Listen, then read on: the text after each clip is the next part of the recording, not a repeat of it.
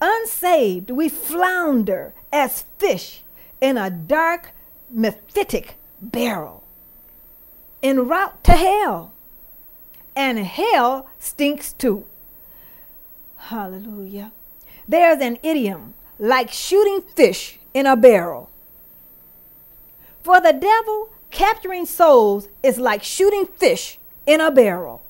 Unsaved are taken captive by Satan at his will.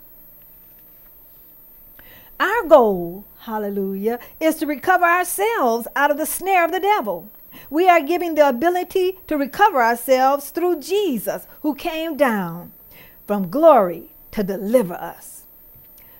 Throughout the ages, there had been no way out for us, no window of opportunity.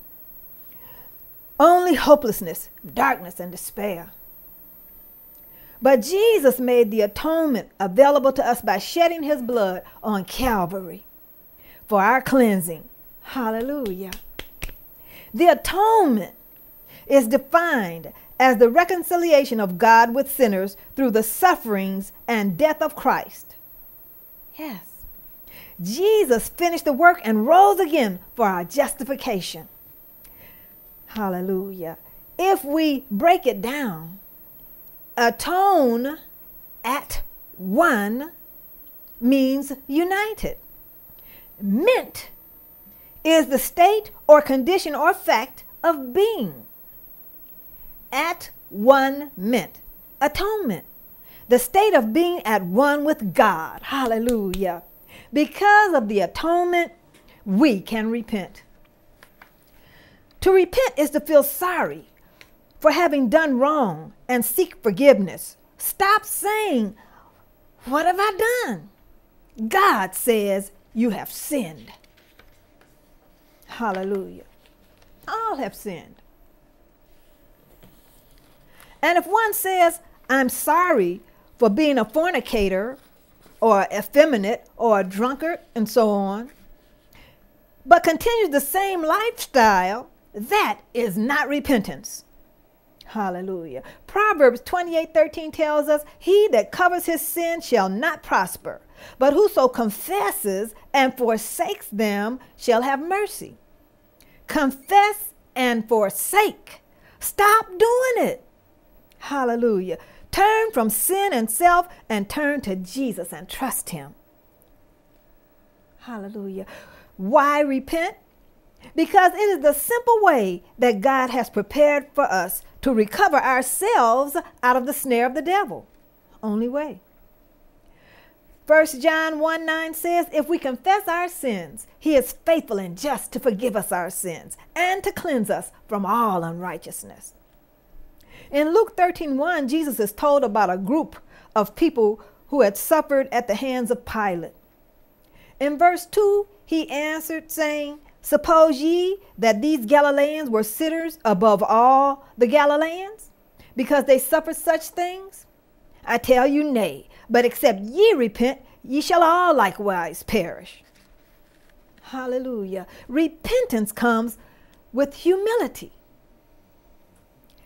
1 Peter 5:6-10 tells us, "Humble yourselves therefore under the mighty hand of God, that he may exalt you in due time, casting all your care upon him, for he cares for you. Be sober, be vigilant, because your adversary, the devil, as a roaring lion, walks about seeking whom he may devour, whom resist steadfast in the faith, knowing that the same afflictions are accomplished in your brethren that are in the world. But God, after that ye have suffered a while, make you perfect, establish, strengthen, settle you." Hallelujah.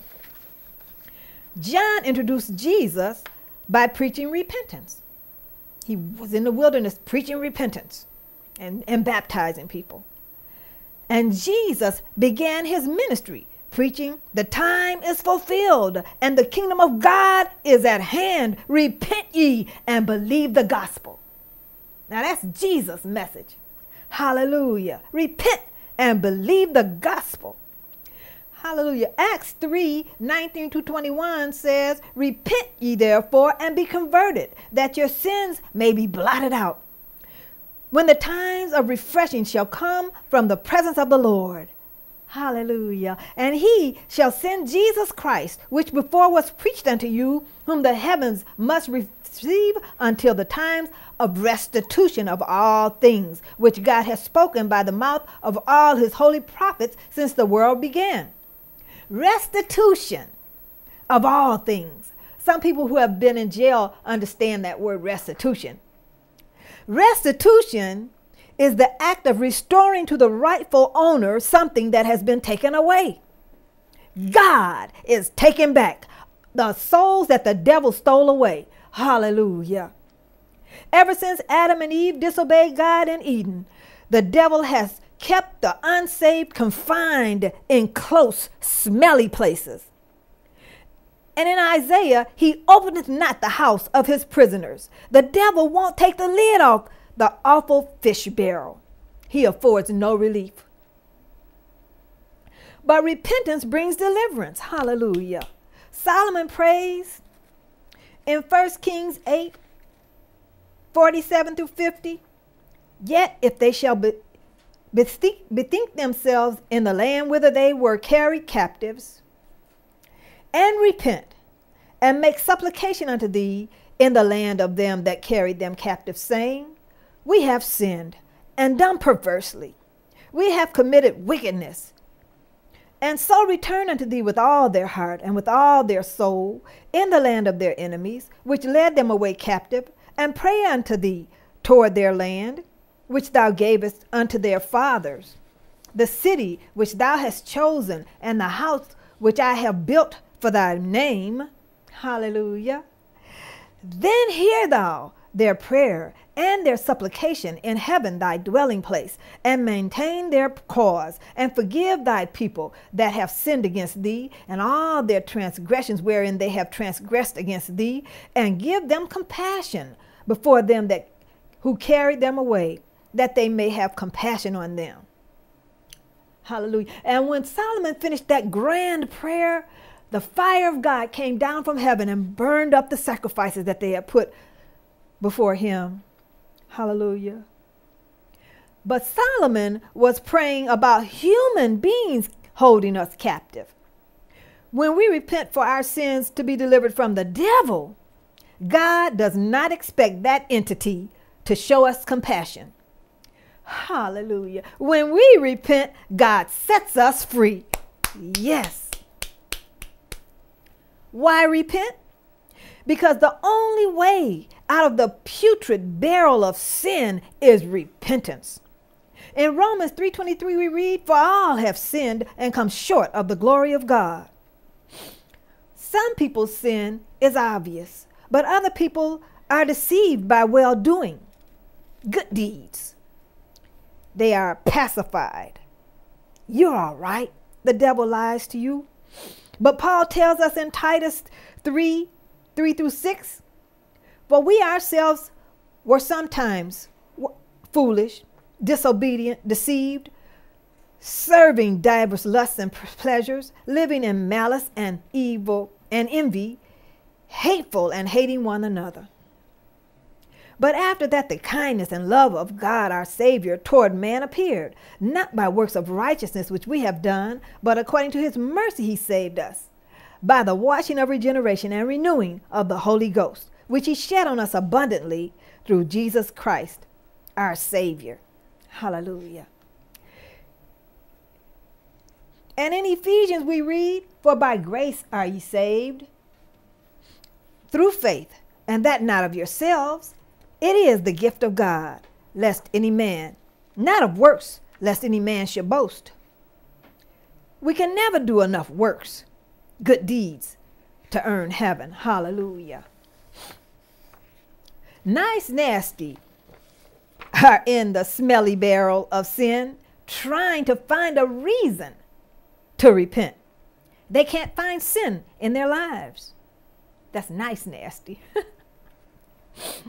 But Romans 3:10b tells us there's none righteous, no, not one.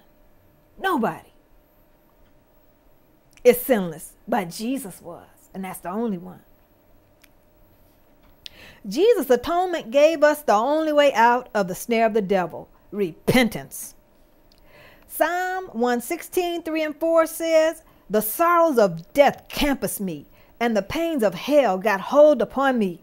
I found trouble and sorrow. Then I called upon the name of the Lord. O Lord, I beseech thee, deliver my soul." Hallelujah. Psalms 124, 6, 7 says, "Blessed be the Lord, who hath not given us as a prey to their teeth. Our soul is escaped as a bird out of the snare of the fowlers. The snare is broken, and we are escaped." Hallelujah. In December 1972, I repented. I sought God with tears for 2 whole days. And reading the word, I found St. John 16:24, which said, "Hitherto have ye asked nothing in my name. Ask, and ye shall receive, that your joy may be full." I prayed, "Father, touch me in the name of Jesus." And he heard me. Hallelujah. And he saved me. He brought me out of darkness into his marvelous light. Hallelujah. I was born again and woke up Christmas morning a new creature in Christ. The snare is broken and I am escaped. Hallelujah. Repentance through the atonement. The devil cannot repent. No hope for him. So he wants to destroy us. Hallelujah. In Hebrews 10, starting at verse 9. "Then said he, Lo, I come to do thy will, O God." He takes away the first that he may establish the second. "By the which will we are sanctified through the offering of the body of Jesus Christ once for all. And every priest stands daily ministering and offering oftentimes the same sacrifices which can never take away sins."